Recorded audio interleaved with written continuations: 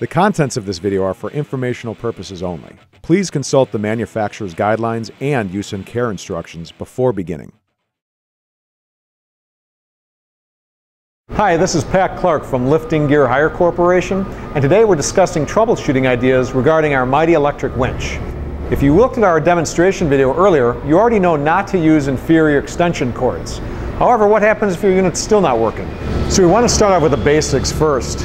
You want to check your power source to make sure it's adequate enough and any extension cords leading up to the plug itself.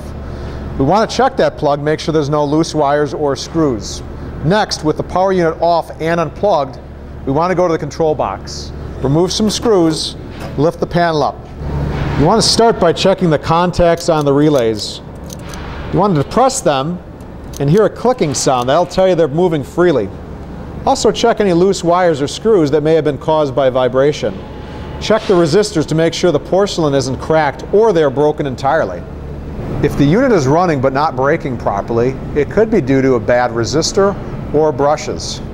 To check the brushes, we remove the necessary nuts and bolts on the top near the housing.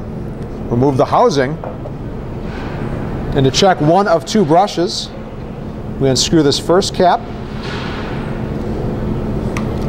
pull out the brush, and determine how worn it is. If it's anything less than about 3/8 inch, you may need to replace it. This could be due to the length of rental and the amount and frequency that you've used your winch. We hope that you enjoyed watching this video and found it helpful.